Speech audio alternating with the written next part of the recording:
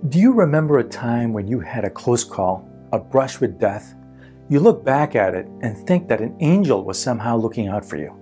And today you thank your lucky stars that you're still alive. What if I told you that you actually died that day? That right now you're living in an alternate reality where you take your life and the fact of your being alive for granted. But there's a parallel reality in which you died and your loved ones are still grieving about you. This is the profound implication of quantum physics based on something called the many worlds interpretation, and it's backed by some of the biggest names in theoretical physics. Could this really be true? And if it is, then what does it mean for your life and your loved ones? That's coming up right now.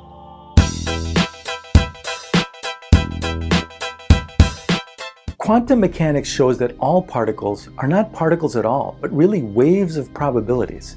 There are two common interpretations of how these waves become the particles that we observe.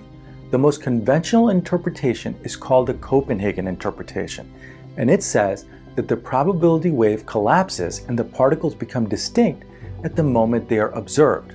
It should be noted that these observations are measurements and do not necessarily require a conscious observer.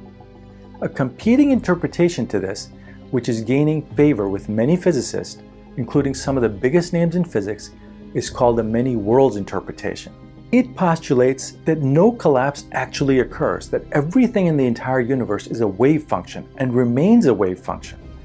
This interpretation rejects the idea of wave function collapse altogether. According to this, probability waves never collapse. But what we observe as a distinct particle only occurs for us in this reality, but does not collapse in another reality. So reality is continually branching off into parallel worlds whenever a measurement or observation occurs.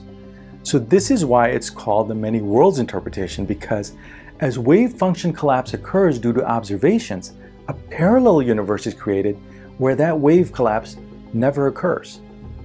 This theory introduces the seemingly absurd complication of creating a near infinite number of parallel worlds. So why is it so widely embraced by physicists? Well, proponents argue that this interpretation actually simplifies and explains the seeming randomness of quantum physics. Since all possibilities are potentially real in various branches of parallel universes, there's no chance all possibilities occur in numerous parallel universes.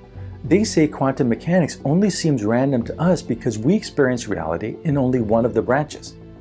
All possible alternate histories and futures are equally real and can exist in parallel, according to this theory. So every time you had a brush with death, you died in a parallel reality. But the one reality where you remain conscious is the only reality you're aware of, this reality. In the other reality, they buried you, and your loved ones came to your funeral. But as far as you know, you've always been alive.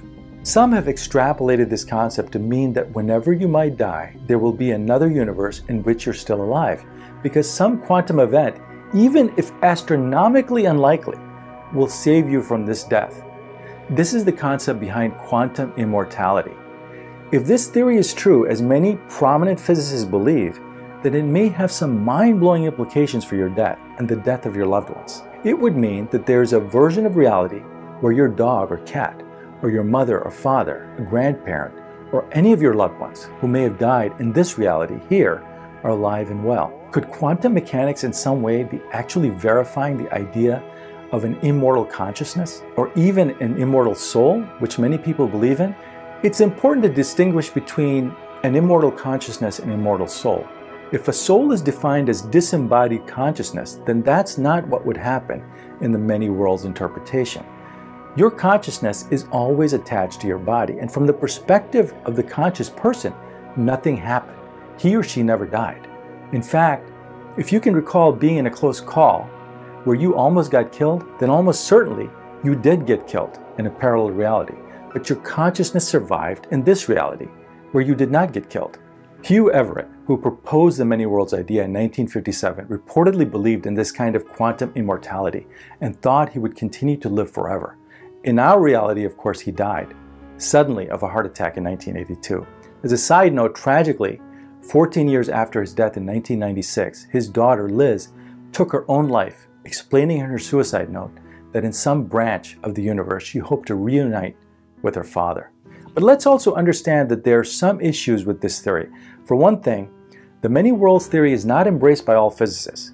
But even the Copenhagen interpretation is not a majority consensus among physicists.